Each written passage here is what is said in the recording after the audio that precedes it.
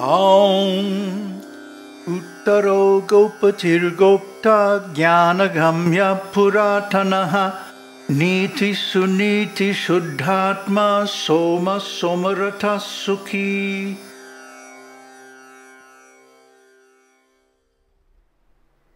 Namaste. So, Shiva is Uttara. Uttara means the ultimate, the highest, the greatest, the best, whatever, in every category, as far as leadership, knowledge, realization, power. I mean, whatever kind of beauty, lovingness, whatever you can come up with, he's at the top of that.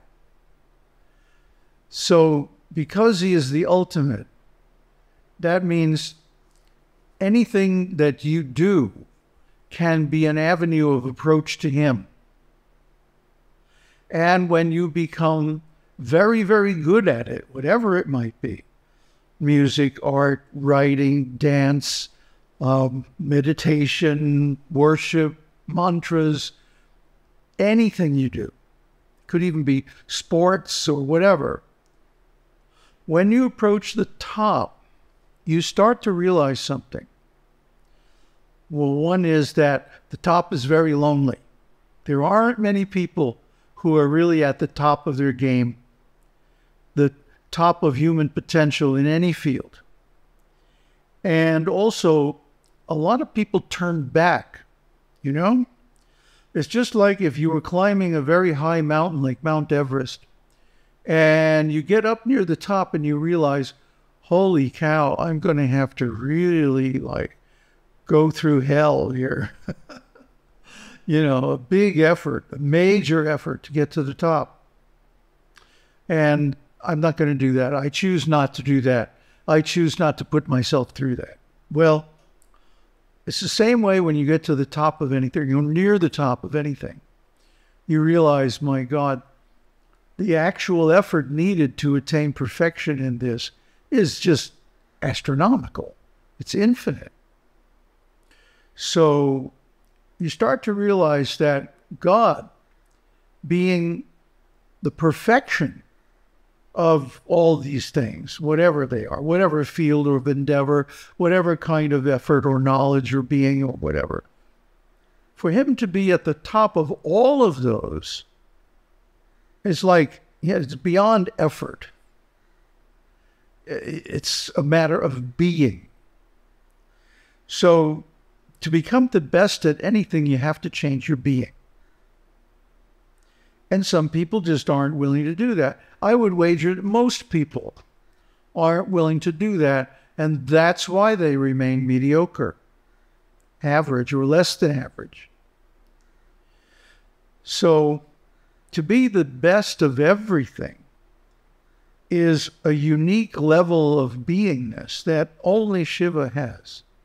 Even Brahma and Vishnu don't share his transcendence, for example. They couldn't find the top and bottom of the column of fire in the beginning of the universe. So Shiva outclassed them in every regard. Then Gopatir Gopta. Gopati has so many meanings. I looked it up. Here's the dictionary entry for Gopati. Go can mean round. It can mean earth. It can mean cows. It can mean so many things. And of course, Pati means the Lord, owner, protector, and so on like that. And Goptr means protector, specifically. So Gopati Gopta, he is the protector, owner, master, originator, again, whatever the top is, he's it, right? So of the earth, the cows, and Gopati also refers to Indra, to Vishnu, to cowherds like Krishna, It refers to so many things in people. But he's the master and protector of them all, whatever it is. And so he is like the origin of all wealth, because he's the origin of all beings.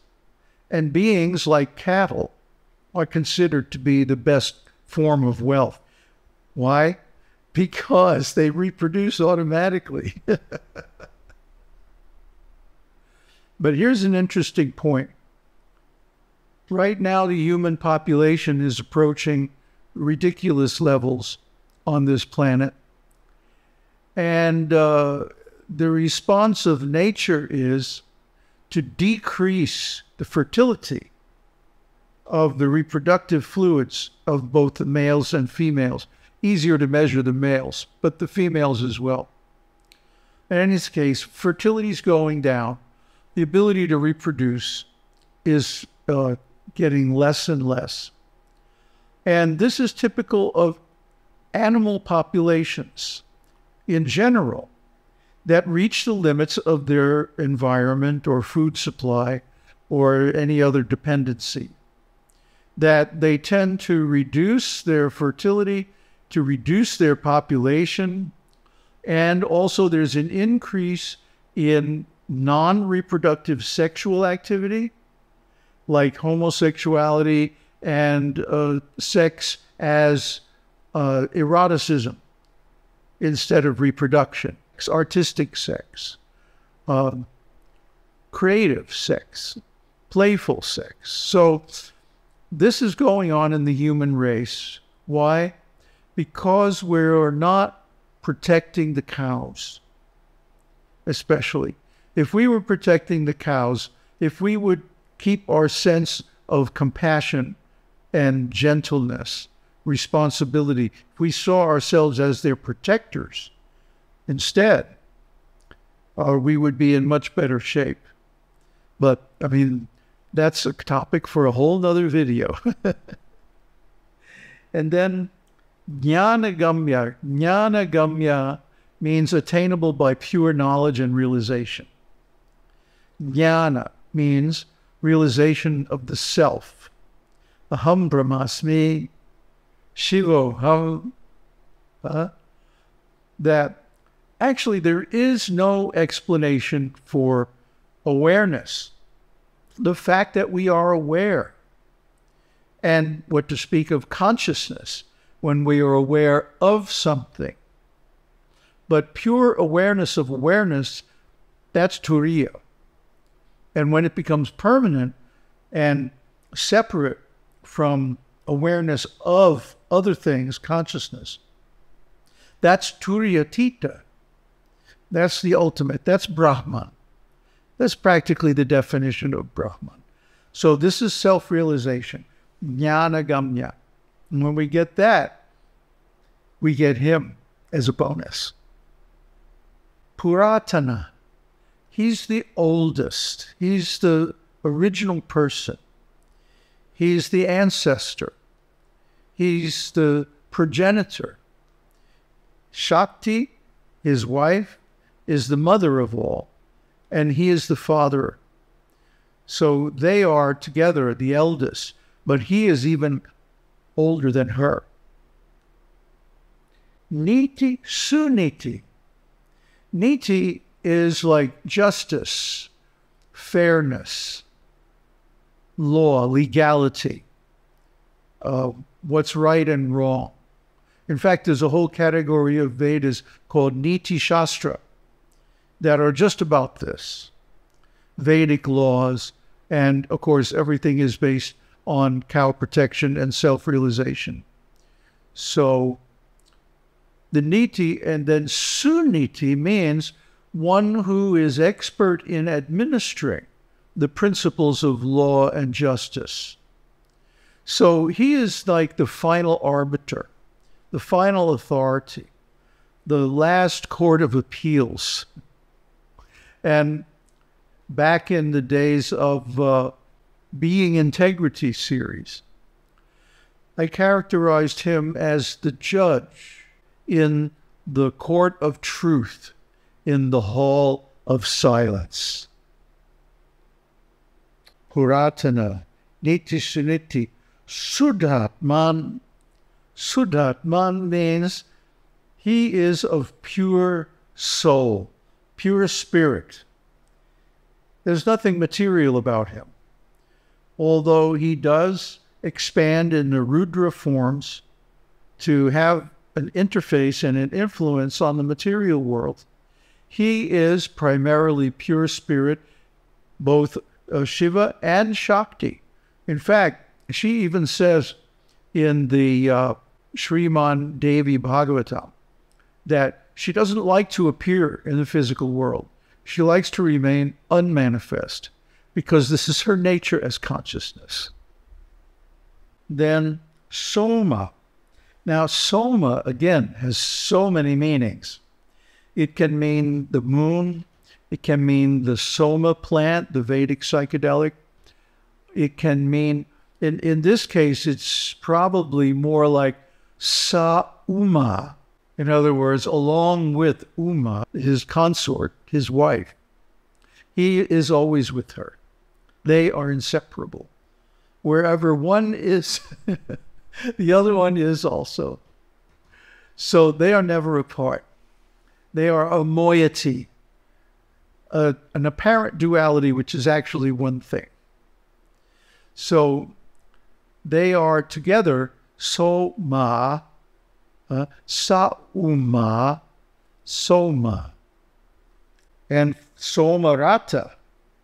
Somarata means he is even greater than Soma. He's greater than everything, of course. But in this case specifically, he is beyond even the best tastes, the best nectar.